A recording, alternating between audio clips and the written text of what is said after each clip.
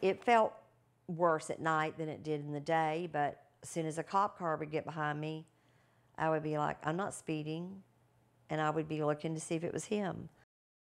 After a 10 News investigation into the conduct of 10 police officers in Knoxville, this was back in September, a second woman has come forward to say she was stalked by one of the officers in our report. She describes how hard it was for her to report the officer to KPD and how scared she was to say something. 10 News reporter Cole Sullivan continues her story in this 10 News investigation. Cole? Charmaine Nichols says 42-year-old officer Larry Presnell stalked her in 2010.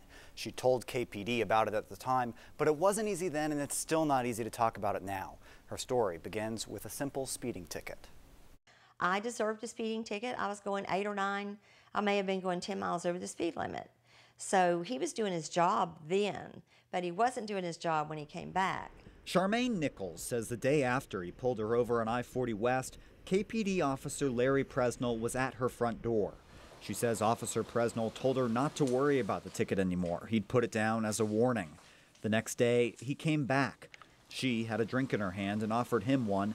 Presnell said no and left, but she says he came back again and came toward her. He said, would it be okay if I asked you to give me a hug?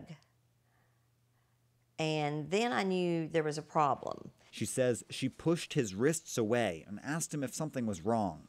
I made a little bit of room for maybe he misunderstood who I was or my kindness. Maybe he misinterpreted it.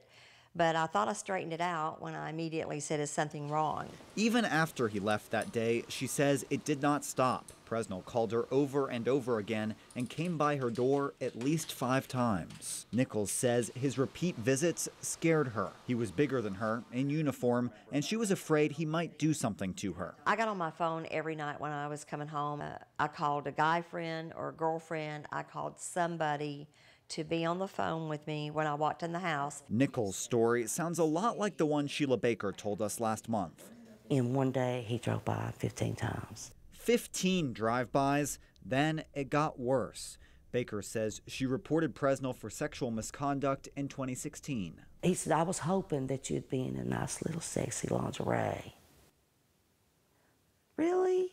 When Nichols heard our story with Baker, she reached out to tell us her own interaction with Presnell. In 2010, the breaking point for her was when he showed up on her sun porch as she got ready for a shower. And I went into the bathroom and I pulled a chest across the door. He called and left her this voicemail. I want you to know your back door is cracked open. I don't know if you knew that or not. If you was in the shower, in the bed, or if you went somewhere. In a recording of her internal affairs interview obtained by 10 News, Nichols says she does not want a formal inquiry or any punishment for Presnell. She just wants him to stop. I said, I consider you to be on notice about his behavior. Today's date is November 23rd, 2010. This is Officer Presnell's interview with Internal Affairs. She had alleged that there was a time that you came into her house and asked her for a hug. Do you recall that? Yes, I did, yeah. Some issues going on, always just talking in general. But no, it was nothing aggressive or nothing. I've been down that road, and that's not a road I want to go down. Was it wrong? Probably was wrong. After hearing this story, investigators told Presnell not to see her again. He did not make further contact with me after that. A KPD spokesperson says there was no additional discipline because Nichols asked for there not to be. Given that, the spokesperson said they did everything they could. From the very beginning, the spokesperson says, her allegations were taken seriously by the Internal Affairs Unit, who handled her complaint exactly as she wished, counseled Presnell, and brought the issue to an immediate resolution. We also talked to Presnell himself. He told me, quote, all of this is coming out now, and I've dealt with it once, and now my family is having to deal with it again. Presnell would not say whether he would do anything differently looking back. He resigned after Sheila Baker's complaint in 2016, he says, because, quote, I was just over police work. Even though she thought Presnell's behavior was wrong, Nichols says it wasn't easy to come forward. I feel very foolish about it that I didn't report it immediately. Nearly a decade after Nichols reported him to Internal Affairs, she says her interactions with Presnell impact her to this day. Even at my age and my experience and my own experience in the legal field, I'm still a human being. Nichols and Baker both say it was difficult to come forward with their stories, and we know they're not alone. A 2018 study says 4 out of 5 women and almost half of men report being harassed.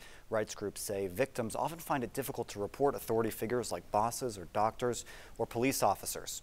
The nonprofit group Equal Rights Advocates has resources for people struggling to report harassment. They say, first, if you're comfortable, tell the person to stop. Next, do research on procedures and policies at the organization involved.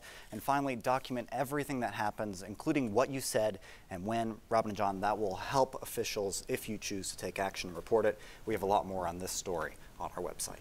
Cole Selman, thank you. Well, today.